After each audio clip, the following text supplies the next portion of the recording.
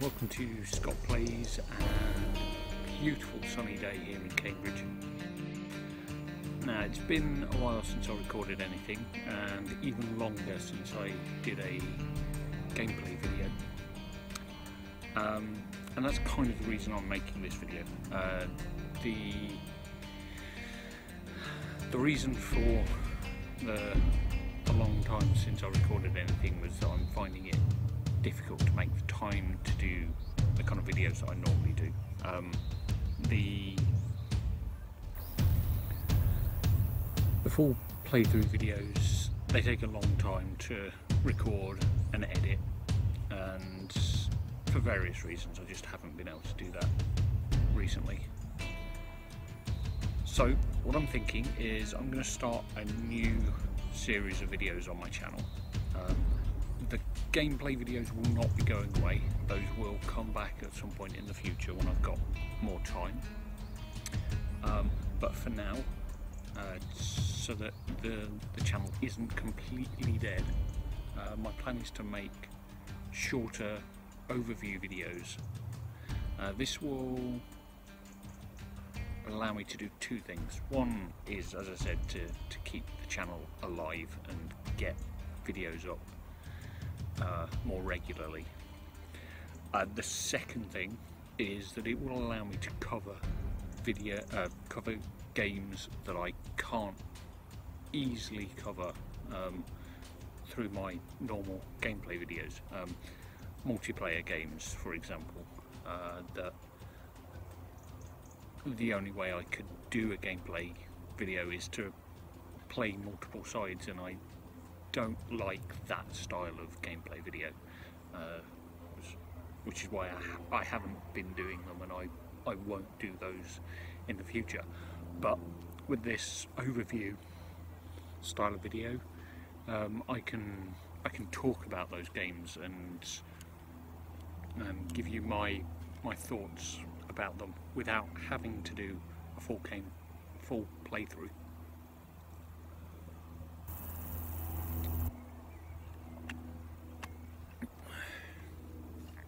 So yeah, that's where I plan to take things in the near future. I also wanted to talk about a topic that's been coming up fairly often in the board gaming community of late, and that is inclusivity in gaming, in our hobby. And I don't want to go into a huge amount of detail about this, other than to say that for me personally, there is nobody I won't play a game with.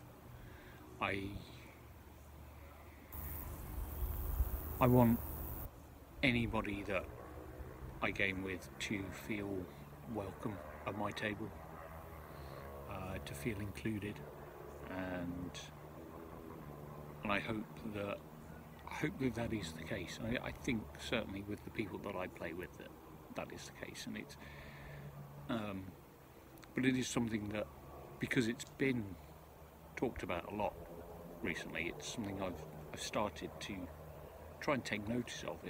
Are we being inclusive? And I'm not just talking about gender, race, sexuality, the normal things that get talked about in terms of inclusivity. I also want to include all types of players. You know, if you are a more thoughtful player and you take a bit longer taking your turns, that's fine by me. You know, I'm not the quickest player myself. You know, and a lot of my friends will tell you that. And I want you to feel, no matter how you play the game, who you are, where you come from, what your background is, anything, I want you to feel comfortable if you play a game with me. And hopefully that is the case. I think we can only try to improve on that, and I think it is down to everybody in the community to do that. You know, this, and it's not You know, it's wrong to say that it is a problem of the community. It's not. It's a problem of society, and the community reflects society. But as a community, we can do better. We can make sure people are included. We can make sure that people don't feel excluded. Anyway, that's all I really wanted to say about that. I probably will also do a few more videos like this, where I've got something to say. They won't be very long. You know, this is going on for 5 minutes long. So yeah, hope you keep coming back to the channel, and I will definitely be producing more videos in the near future. Thanks for watching.